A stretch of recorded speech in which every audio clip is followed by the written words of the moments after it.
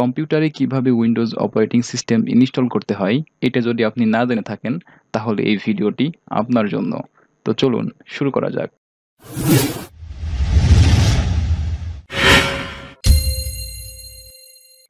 Windows install করার জন্য বেশ কিছু পদ্ধতি রয়েছে, যেমন ডিস্কের সাহায্যে ইনস্টল করা কিংবা পেন ড্রাইভ বুটেবল করে ইনস্টল করা। তো এই টিউটোরিয়ালে আমি আপনাদেরকে দেখাচ্ছি কিভাবে ডিস্কের মাধ্যমে উইন্ডোজ ইনস্টল করবেন, আর আগামী কোনো এক টিউটোরিয়ালে আমি আলোচনা করব কিভাবে পেন ড্রাইভ বুটেবল করে উইন্ডোজ ইনস্টল করা যায়।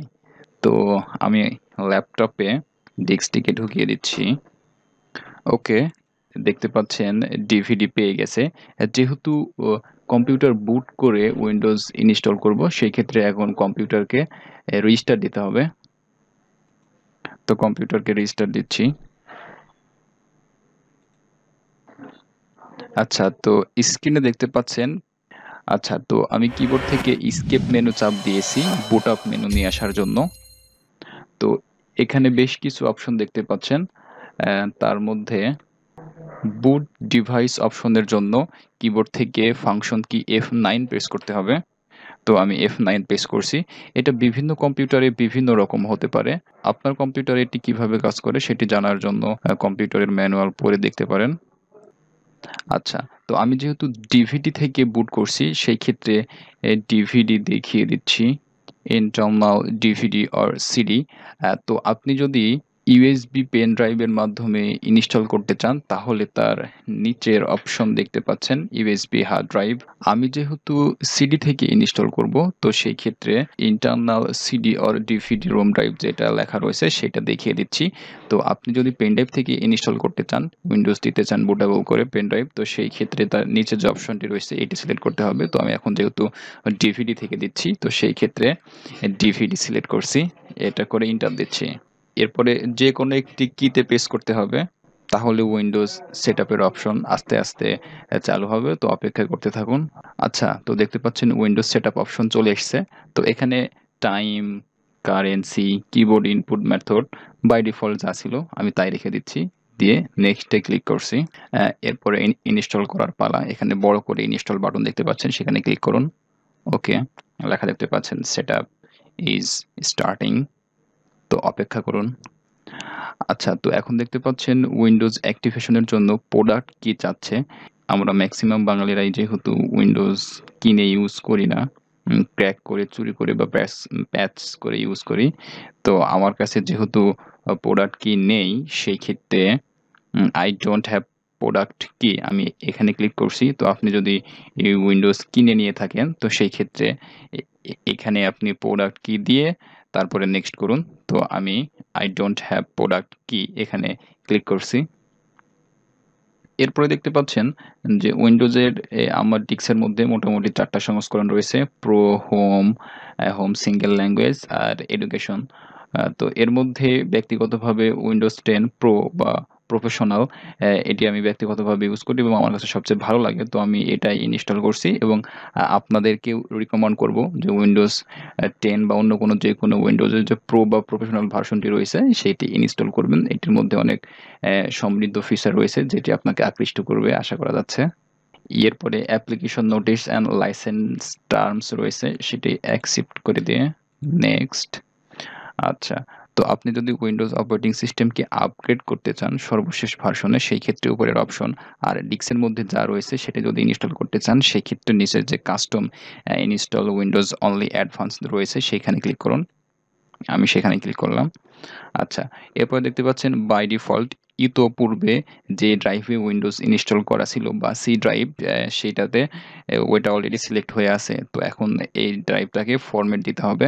আর যদি ফরম্যাট না দিয়ে নেক্সট করি তাহলে ওই ড্রাইভের মধ্যে আগে যে উইন্ডোজ ছিল তারপরে এটা আবার ইনস্টল হবে, অর্থাৎ 2টা উইন্ডোজ হয়ে যাবে। তো আমি 2টা উইন্ডোজ একসঙ্গে ব্যবহার করতে চাচ্ছি না, আমি চাচ্ছি এট এ টাইম সিঙ্গেল উইন্ডোজ ব্যবহার করব। আচ্ছা, তো সি ড্রাইভটাকে এখন ফরম্যাট দিচ্ছি।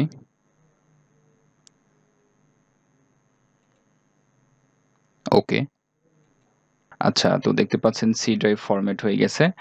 এখন এই সি ড্রাইভটা সিলেক্ট করে বা যে ড্রাইভে আপনি উইন্ডোজ দিবেন সেই ড্রাইভটা সিলেক্ট করে নেক্সটে ক্লিক করুন। তাহলে ওই ড্রাইভের মধ্যে উইন্ডোজ ইনস্টলেশন শুরু হবে। তো প্রক্রিয়াটি শেষ না হওয়া পর্যন্ত অপেক্ষা করতে থাকুন।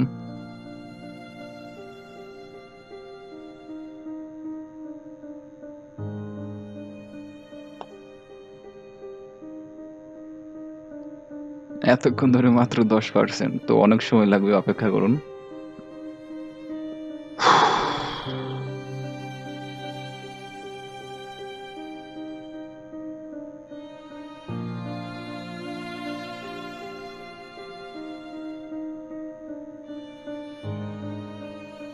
দেখতে পাচ্ছেন অলরেডি 3টা রো শেষ হয়ে গেছে এবং ইনস্টলিং আপডেট এটা এখন চলছে, আর অল্প কিছুক্ষণ লাগবে, সঙ্গেই থাকুন।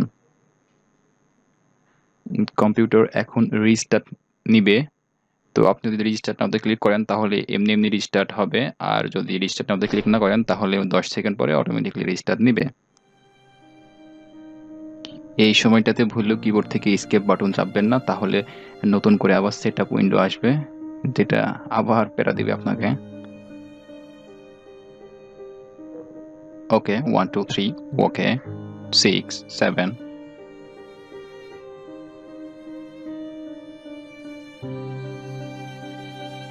কম্পিউটার এখন রিস্টার্ট নিচ্ছে, অপেক্ষা করতে থাকুন।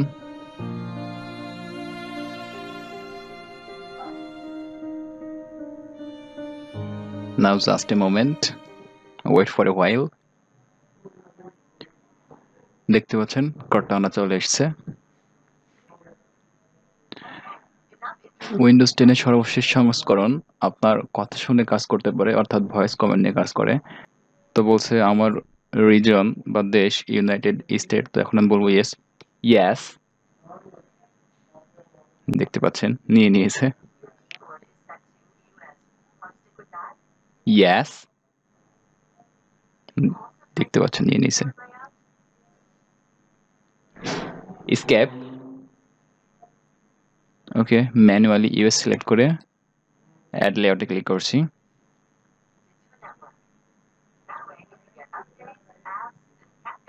আমি তো নেটওয়ার্কে এখন কানেক্ট করব না। Skip for right now.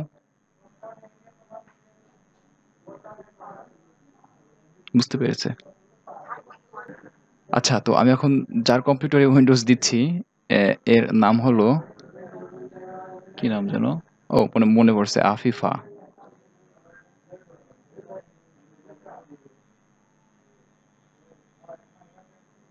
তো নাম দেওয়ার পরে নেক্সট করছি, কোনো পাসওয়ার্ড দিচ্ছি না। Yes, okay, now I am accepting. They are getting everything ready for me. Now it says this might take several minutes. During this period, don't turn off your PC. Remember. Okay, let's start. দেখা যাক কি আসে।